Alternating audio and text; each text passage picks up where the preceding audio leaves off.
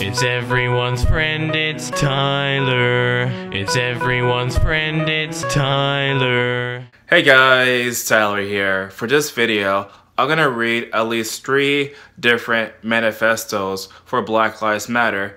In my previous videos, I've talked about the history of Black Lives Matter, the various stuff they're doing right now, and I think it's very important to actually know about the belief system and the list of demands that they have for these particular groups for Black Lives Matter. So, without further hesitation, let's read the manifestos. White people, here are 10 requests from a Black Lives Matter leader. Number 1, white people, if you don't have any descendants, your property to a black or brown family, preferably one that lives in generational poverty. So basically, if you're white, you have to give your house to a black person, and I'm pretty sure this would not actually go down pretty badly in this country and actually increase racial tensions. White people, if you're inheriting property you intend to sell upon acceptance, give it to a brown or black family. You're bound to make that money in some other white privileged way. Maybe it's me, but I will not sell anything just because, somebody is black. The main reason I want to sell something to that person is to actually, if they have the money to actually purchase the property or not, regardless of the skin color. I want to think, hey, that person is black, so therefore I will sell that property. No, that does not work that way. If you have money, I will sell you the property, not because of your skin color. Number 3, if you're a developer or owner of multi-family housing, build a sustainable complex in a black or brown brighted neighborhood, and let brown and black people live in it for free. No, not for free. Not for free. If I was that person who want to get that complex, that multi-big house, I want to actually work to get that house. You see, I want to have self-determination of my destiny, and if I can actually afford a place, I want to use the money towards that building so I can live in it, not get it for free. That's just ridiculous. That's not actually reasonable to me. Number 4, white people, if you can afford to downsize, give up the house you own to a black or brown family, preferably a family for generational poverty. Maybe I'm getting deja vu, but I thought that was already said before, but let's continue. Number 5, white people, if any of the people you intend to leave your property are racist assholes, change the will and will to your property to a black or brown family, preferably a family from generational poverty. Number 6, white people, rebudget your monthly so you can donate to black funds for land purchasing. There seems to be a constant theme with this whole entire list. Free, free, free, free, free, free, free. Oh, this here is free, or this here is free. Free, free, free, free, free, free, free, free, free, free, free, free, free, free. But honestly, nothing in life is free, honestly. Because if you really think about it, do you honestly think that public education is free? Because I can tell you right now, it's paid by taxes, and everything else that we take for granted is not free. Of course, we use taxes for hospitals. We use the taxes for emergency services like police and stuff.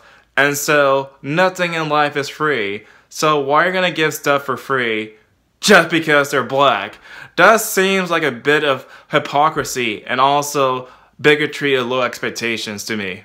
White people, especially white women, get a racist fire. You don't know what the fuck they're be saying. You're complicit when you ignore them. Get your boss fired because they're racist too. What if a person said a comment that was off color and it was not really racist, but you interpreted it as racist, and therefore you call somebody a racist to get them fired?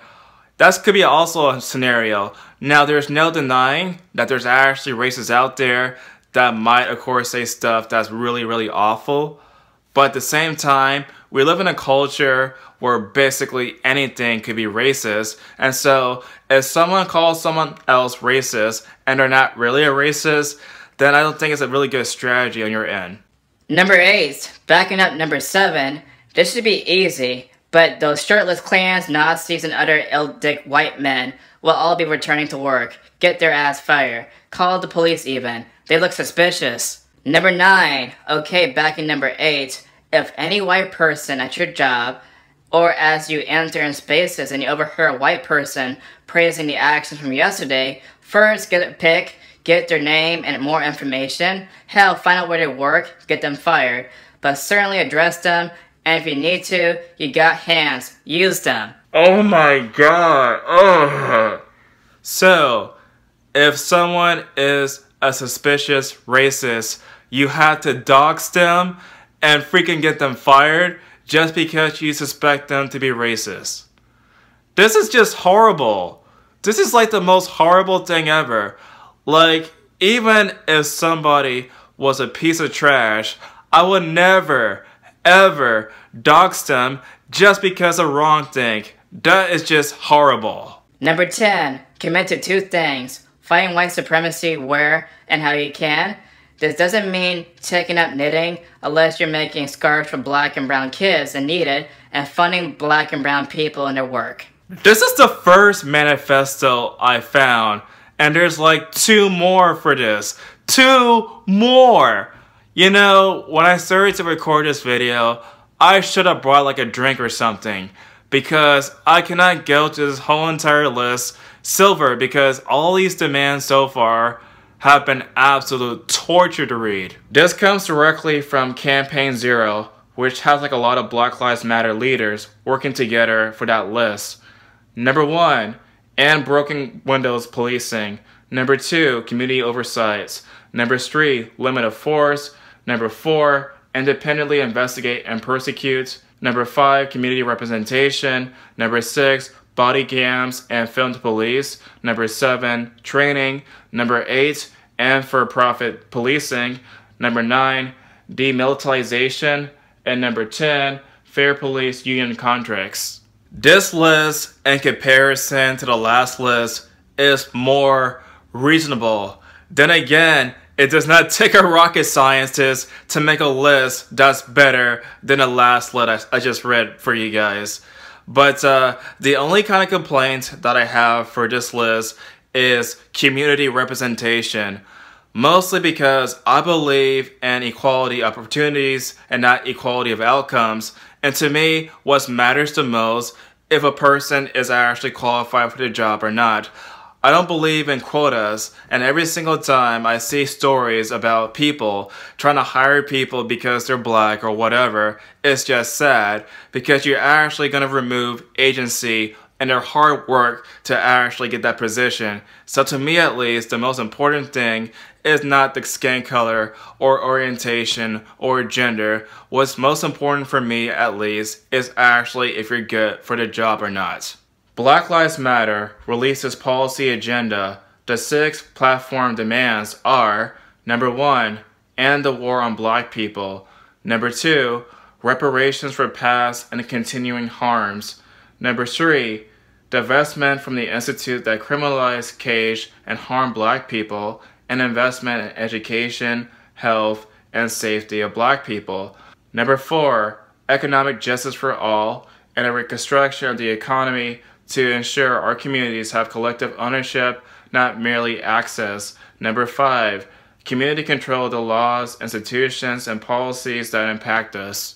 I can't say that I 100% agree with this list either, because for starters, I do not believe in the concept of reparations for black people today. Because in the past, of course, there was slavery, and there was also, of course, like Jim Crow. Like, no black people alive to this very day have ever experienced slavery. And matter of fact, the whole entire Civil War was already paid through the Civil War. So it does not make any sense to me to get money for something that I was not a part of. It would make a lot more sense back then if black people who were slaves actually got the money. However, no black person alive today is actually, of course, have experienced slavery. As far as like equality for all for economics, I'm not sure about that either, because the whole entire proposal sounds particularly ludicrous. Again, I'm absolutely terrible at economics, and so that's the main reason why I have 0 videos just talking about economics. But the whole proposal to me sounds ridiculous, because to have economic equality for all is just impossible, because different businesses across like the country have different wages for people, and so it's impossible to pay everybody the exact amount of hours and also work ethic, because sometimes people have different schedules, they work different days, different hours, and so economic equality for all is just literally impossible. But anyway, those are the manifestos that I read for you guys for Black Lives Matter. What do you guys think? Tell me in the comment section down below, and I'll see you guys in the next video. It's everyone's friend, it's Tyler. He's your only black friend, so he's your best black friend. I wouldn't trade him for another black friend, because black friends are rare, as you should be aware. He smiles like Richard Pryor, so just sit and stare. It's everyone's friend, it's Tyler. It's everyone's friend, it's Tyler. It's everyone's friend, it's Tyler.